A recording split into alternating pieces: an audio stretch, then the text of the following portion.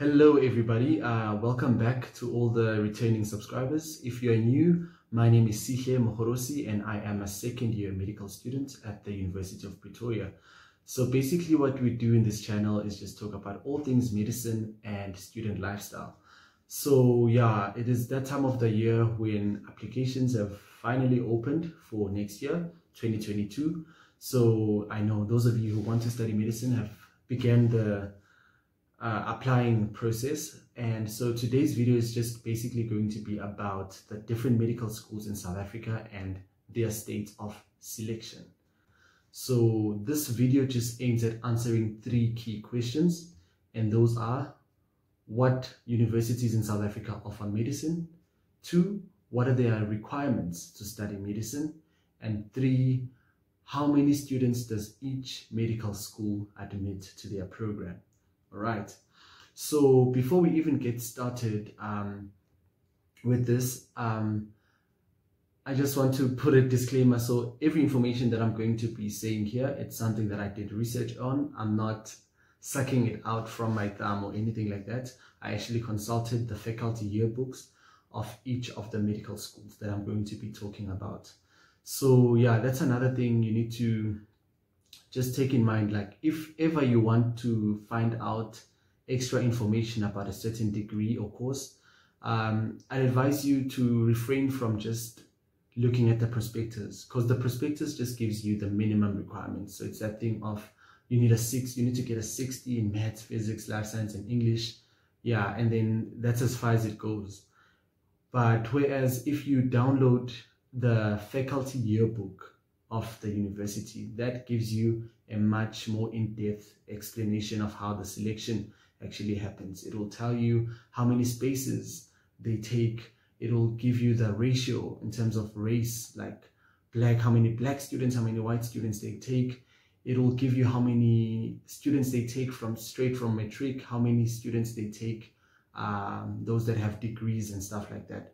So rather get the faculty yearbook for each university. You can just write whatever university you're searching for and write faculty yearbook for health sciences. Yeah, then it should be there and it's much clearer. All right, so let's get started. So I'm actually going to link the video down here on the description so that you guys can see what I'm talking about and you can be able to access the information should you want to further read more about this. All right, so let us get started. Yes, so South Africa has a total of 10 medical schools spread across 6 provinces, and I'm going to break them down according to provinces. And first up is the Eastern Cape. Yes, so Eastern Cape has 2 medical schools. The first one being Nelson Mandela University, which is the newly established university. It was established in 2020. And it offers a 6-year MPCHB, Bachelor of Medicine and Bachelor of Surgery degree on NMU's Missionville campus. So currently this institution takes only 50 students for MPCHB, and they say that this figure will gradually increase over the first 3 years, and thereafter it's going to get reviewed. So it's very competitive to get in there because you are fighting to be in the top 50. And with the minimum requirement, they want an application score of 430 minimum. So application score, you just add all your percentages for your 6 subjects, you're excluding life orientation, and the total should give you 430. That's the minimum. Yeah. So I also want to, let me just summarize the minimum requirements for all the institutions so that I don't become redundant, because I feel like they are almost similar for all of them. So with most of these institutions, you need at least a level 5 for your maths, your physics, your life sciences, and your English. That's 60% in all of this in order for your application to be considered. And it's important to note that getting a 60 does not mean you are going to get accepted. In fact, just getting 60s, you will not even a matter of you might not, you will not with 60s only get accepted, because competition is very high. So don't even think about minimum requirements when you're working towards getting in. Just strive to get your distinctions, because there's a lot of applications and spaces are limited in these universities. And you're going to see, the more I go with these universities and I tell you how many students they take, it's going to make sense now, because spaces are very, very limited, and the amount of applications they get, it's a lot. So really work towards getting your best mark that you can achieve. Okay, so all right, and then the second medical school there, it is Walter Sisulu University. Walter Sisulu also offers a 6-year MPCHB program. This institution was established in 1985, and it is one of only 3 SA universities that offer the 3-year BCMP program, which is the Bachelor of Clinical Medical Practice, alongside Wits University and the University of Pretoria.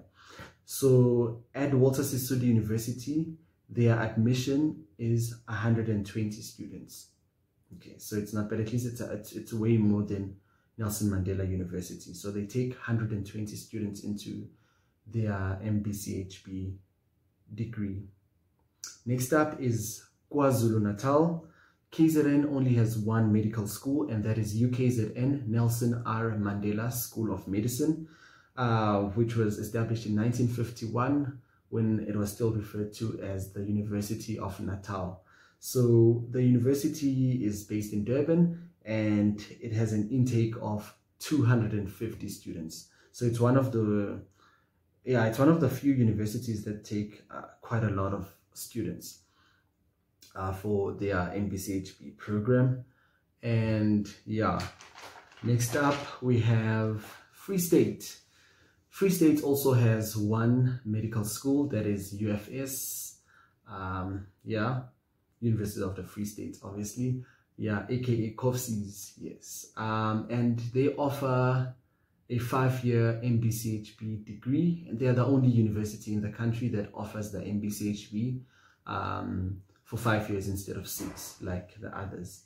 And their intake is slightly less. It's 150 students there, so you can imagine that it's also quite competitive to get a spot when you're only fighting for 150. And mind you, from this 150, they have to divide.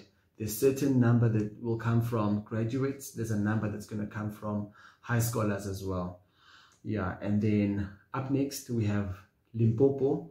Limpopo also has one medical school, which is the University of Limpopo, and their intake is 60 students. Yeah, 60 students. And we have the Western Cape. Western Cape has 2 medical schools. We have Stellenbosch University, which has their medical campus situated in Tygerberg, and they take up to 290 students. Yeah, so they are one of the few that also take a lot of students into their MBCHB program.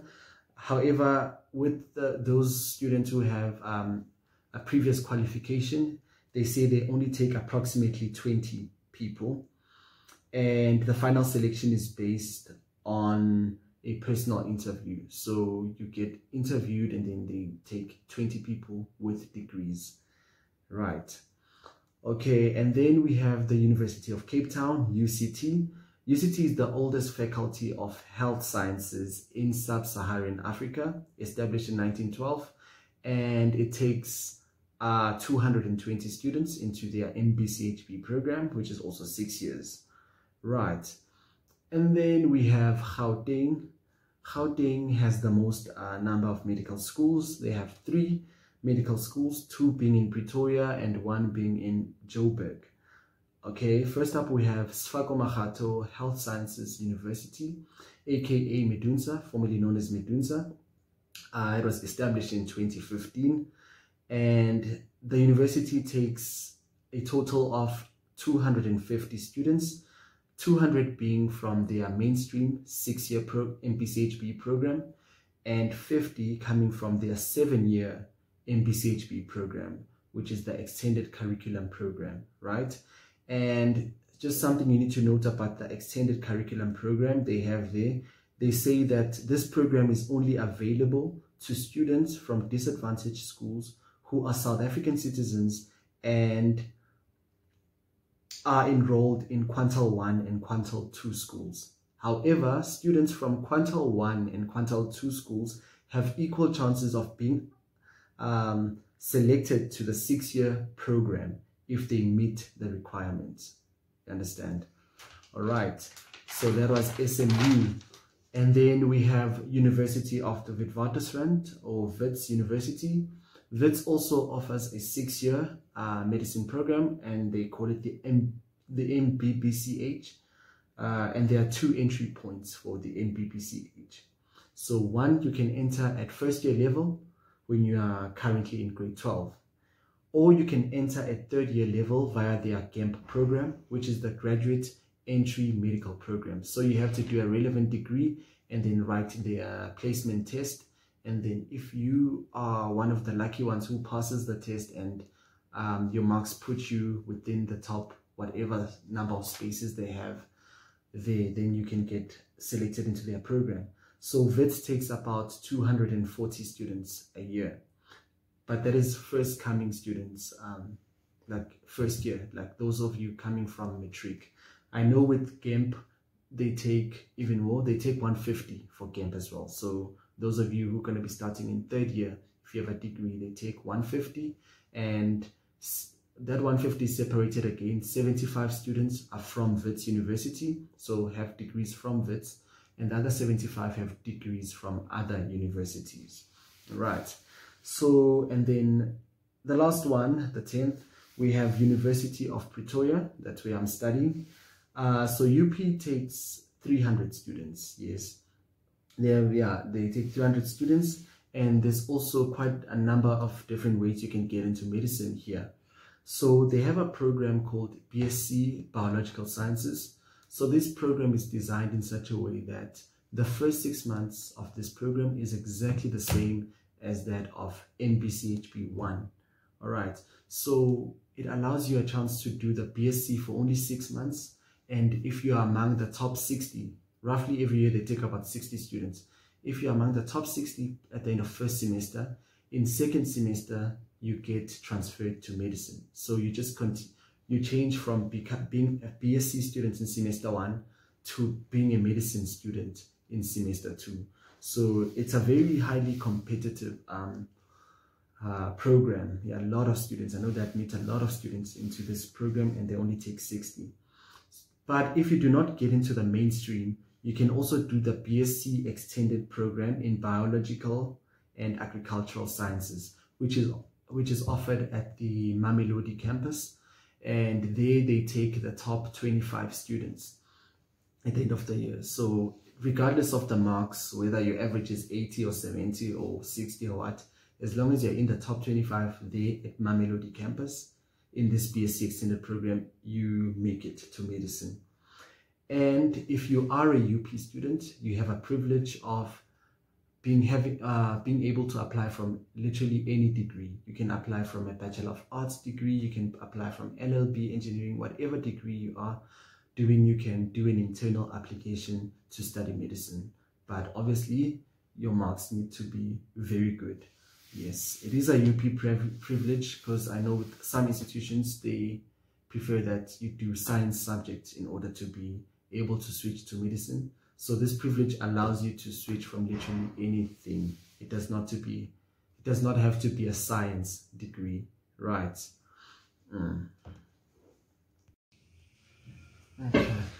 Okay, so I think this is where I'm going to stop this video.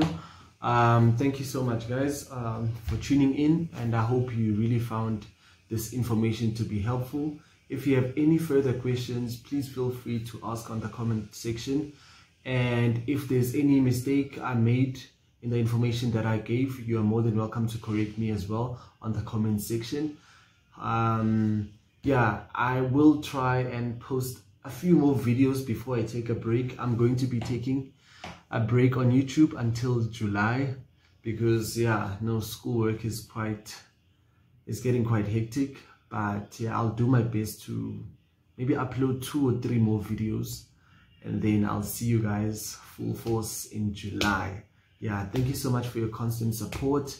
Please subscribe, please share the video, and yeah, I wish you guys all the best with all your endeavors. And yeah, goodbye.